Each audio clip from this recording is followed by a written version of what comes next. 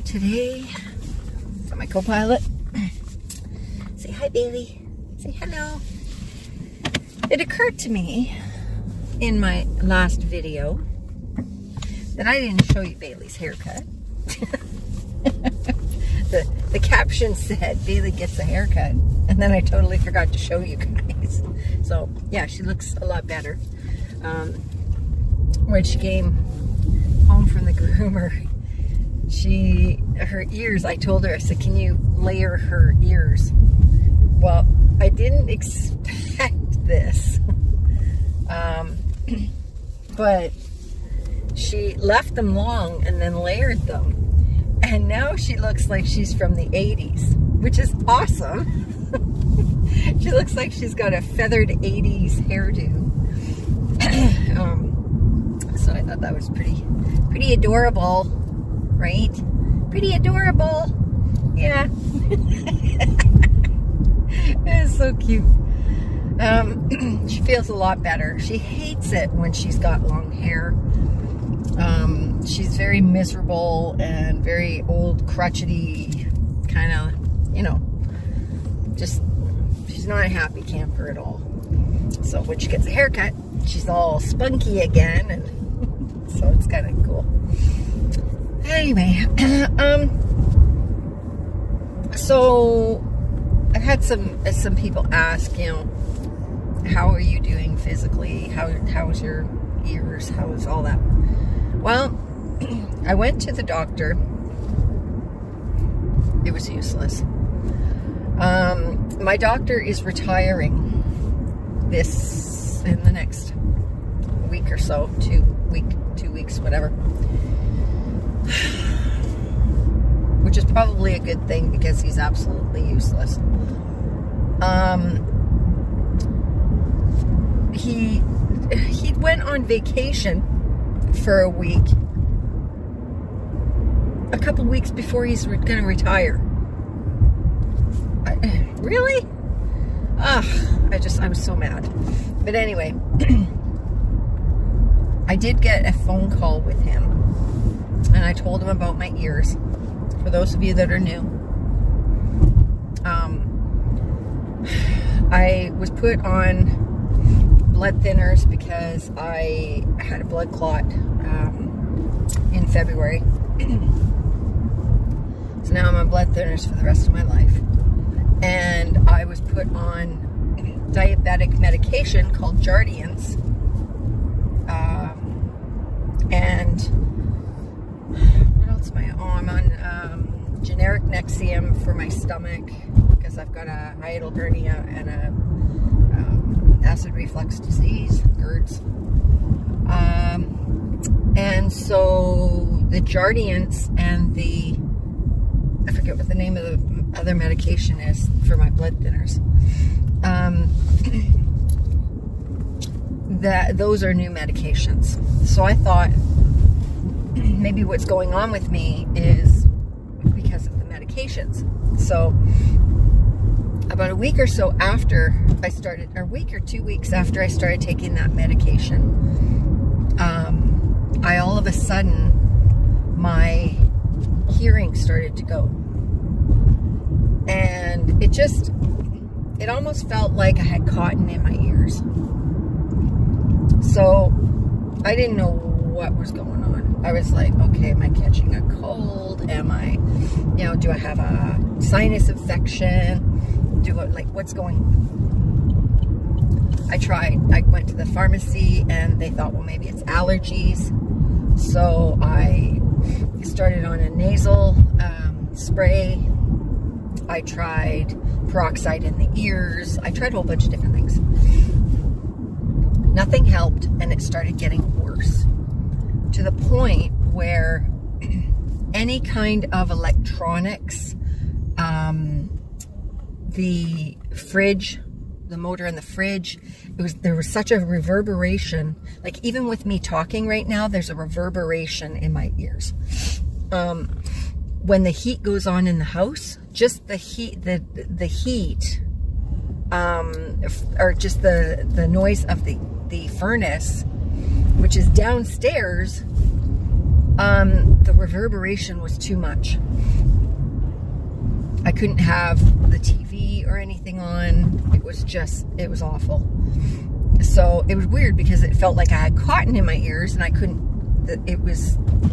my hearing was masked, but at the same time, all this electronic stuff was like loud and reverberating, and it was distortion, right? So I didn't know what was happening. And so I finally got in to see the doctor. The doctor wanted to actually see me, not because he was concerned, but because he wanted that last paycheck. He has a 4th-year intern working with him, so he had ulterior motives. She checked my ears. There was no infections, no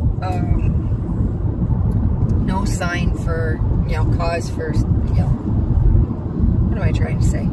There was no cause for alarm. Everything was clear. There was no wax. There was nothing. So, I don't know. She didn't, there was no signs of a sinus infection because I didn't have the headache. I didn't have nothing. So anyways, the doctor came in and he says, well, I told him everything I had done prior. So his answer was, put me on a prescription nasal spray. I told him I wanted to go see an ENT,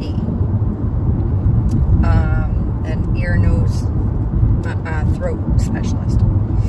So he said that I have to use this spray and stuff and do the regime for as long as it takes to try and clear up what's going on. And if that doesn't work, then the ENT will see me. But they won't see me until I've done that stuff. Okay, fine. It's been 2 weeks now on this stuff, and it's not doing anything. So, don't know what's going on, but it does kind of feel like I have something in my sinuses going on. It just, I don't know. I got post-nasal drip kind of stuff, but I don't know if that's because of my hernia or if that's because of something else. So, I don't know. He says that this EMT doesn't have a good bedside manner. He's very hard to deal with. So it's like kind of one of those, just do what he says and shut up. That's pretty much what my doctor said to me. He says, you're very hot-tempered, so, he says you just got to control that and just do what he says. And I'm just looking at him going, you're lucky that you're retiring, dude. So anyway, so I still don't know what's happening. Some days are worse than others. The mornings are really bad. The evenings are really bad. So I don't know. I haven't got a clue. So that was 10 minutes of your life that you'll never get back because I just spent 10 minutes talking about my ears. Unbelievable. The shop. Oh, the shop.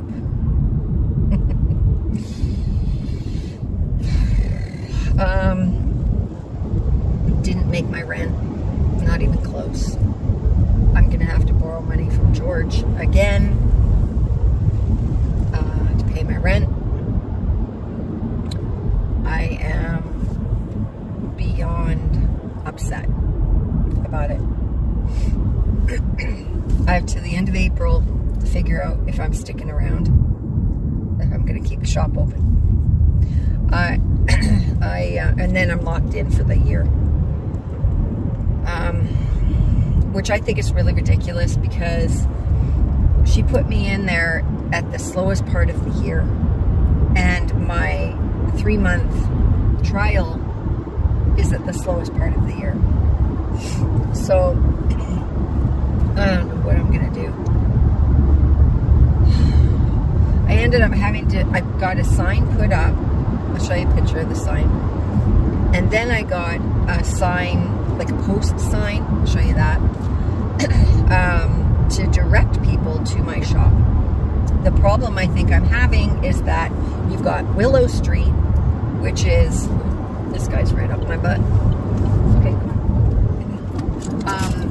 you've got Willow Street, which is the busy street. That's the street that everybody's on. Then you've got Mill Street, and that's the street that I'm on. For some reason, nobody comes up that street. They go to the restaurant beside me, they go to the restaurant across from me, but they don't see me. I don't know. I've been labeled the yarn shop.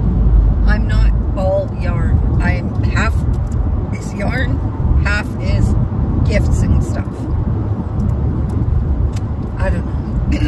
I'm thinking about rearranging my shop again. Not the yarn part. I'm going to rearrange the other shop, other part. So, yeah, I don't know. I'm just frustrated. I'm absolutely frustrated. But I will tell you, as soon as I put that post sign up at the corner that says Spirit Raven this way, I did get people come in, but people weren't buying. I had at least seven people come in all at once, and I made $1.75. Couldn't believe it. So now I'm really struggling to try and figure out what to do. The tour buses are going to be starting up in the next 2 weeks, and the Shemanis Theater is starting up this weekend, which is right around the corner. So fingers crossed that something happens. I've put a lot of work into that shop. We've put a lot of money into that shop to make a go of it. It would be very sad for me to have to close the doors. And I don't feel like it's really been enough time to, like, we haven't given enough time and a fair chance to get off the ground. I have a lot of people that come in, the people that do come in, that say, oh, I'm so glad that there's a yarn shop here now. And, you know, it's like, yeah, you might be glad that I'm there. So buy something. Like, is it that hard? You know, like, oh, it drives me nuts. So,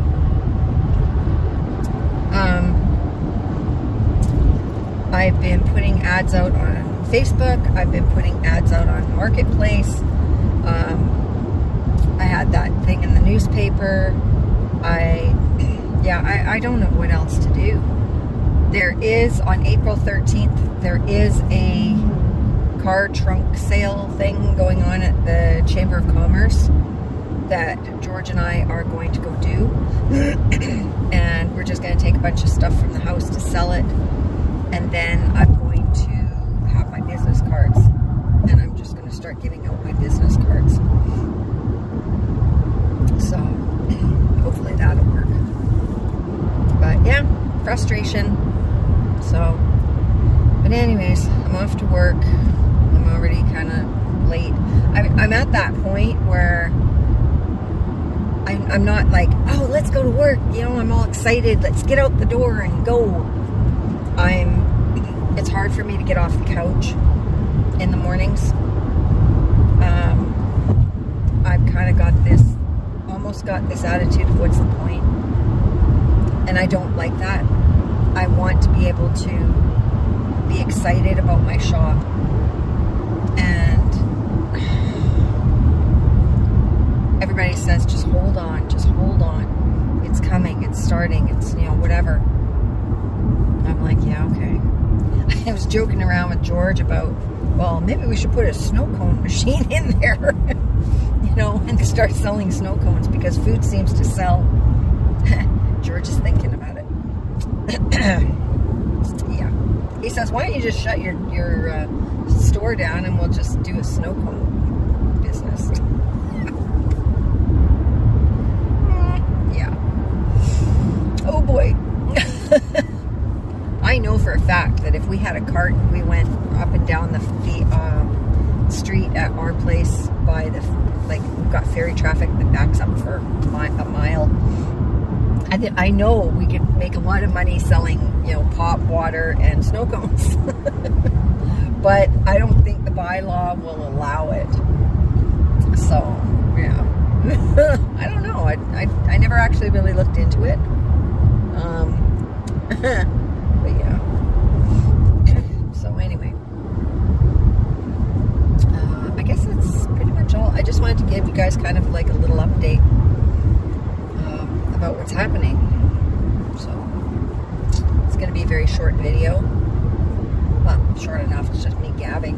I don't normally do videos where I'm just kind of blah, blah, blah, blah, blah, blah in my car. So here we are. Here it is.